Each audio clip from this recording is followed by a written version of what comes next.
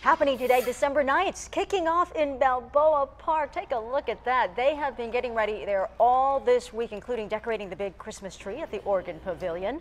10 News reporter Mimi Alcala live there. Mimi, we heard the singers rehearsing in the last half hour. What's going on now?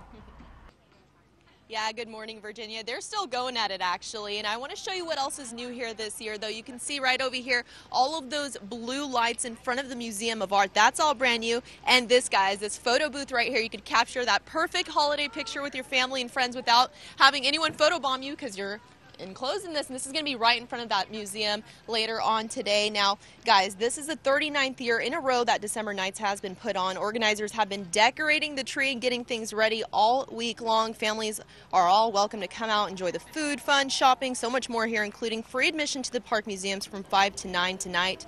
Things will kick off at 3 today to 11 tonight and back open again tomorrow at noon. I want to take you back out here live for a second to hear from one of those singers that we heard from earlier.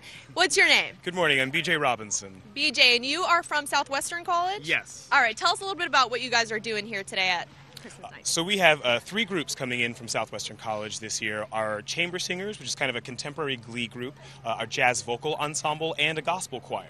Awesome, and you guys won't actually be in the tree this year?